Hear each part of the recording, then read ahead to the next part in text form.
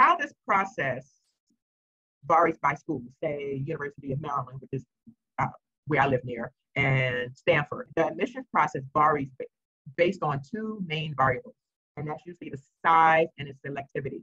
So larger schools usually receive tens of thousands of applicants each year, and that really means that they spend less time reviewing each application.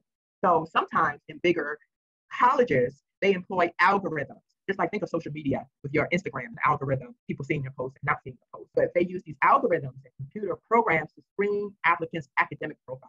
So right off the bat, if you're not meeting that academic profile, boom, your trash is most likely going out of the algorithm. It's not going to even be reviewed. Okay, so at these particular schools, admission officers will only review the extracurricular profiles and essays of students who make it through the algorithmic academic screening. So colleges with higher admission rates often assign a large number of applicants, up to 80%, to either bucket 1, who are likely to be accepted, and bucket 4, likely to be rejected. All right, so this pretty much leaves only 20% of the applicant pool to receive a full holistic application review. All right, but on the other hand, more selective colleges do not accept based on academics alone.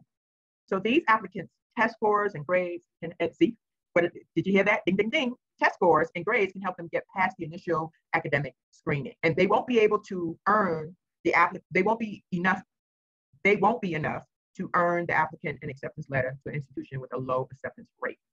So basically, a highly selective institution, and we're talking about highly selective means their acceptance rate is less than 50, most likely less than 25%. All applicants who meet a basic standard are likely to receive holistic application reviews.